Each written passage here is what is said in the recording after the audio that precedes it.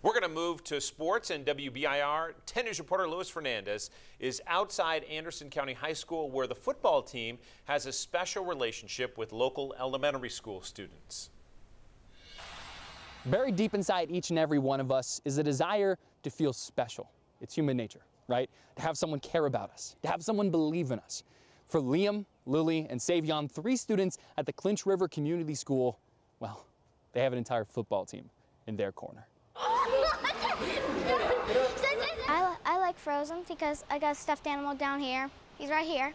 His name's Olaf. Clinch River Community School 4th grader Lily Hewitt likes a lot of things. I'm like mostly everything girl. Fridays are especially high on the list. That's when the Anderson County football players come by.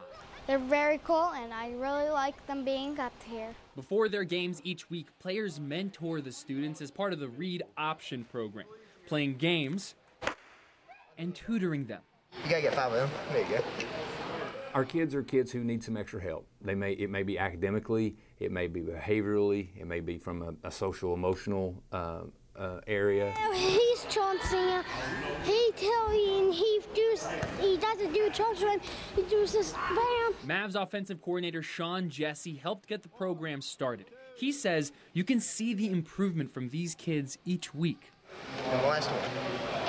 Good job. Good job. A couple of weeks ago, it was like they didn't know, they couldn't do any of those words, and today they were knocking them out, and I get to go tell Miss Swisher we need to up Lily's words today. And I just boom them all, like boom. They want to show them that they can read this book.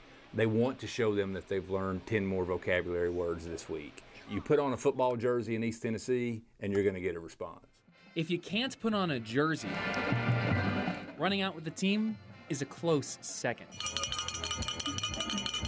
Tonight is our 3rd annual Read Option Night with Anderson County Football and CRCS. It's pretty simple, is that it makes our kids feel like they're special.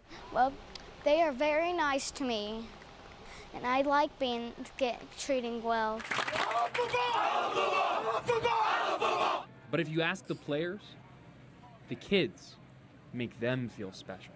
One of the students from last year told him, I said, I really appreciate you guys coming. He said, Mr. Leach, he goes, you always say that like the kids are the ones who are benefiting, he goes, but we get more out of this than they do. Hey, Lily. Yeah? What'd you think? How did it go? Good.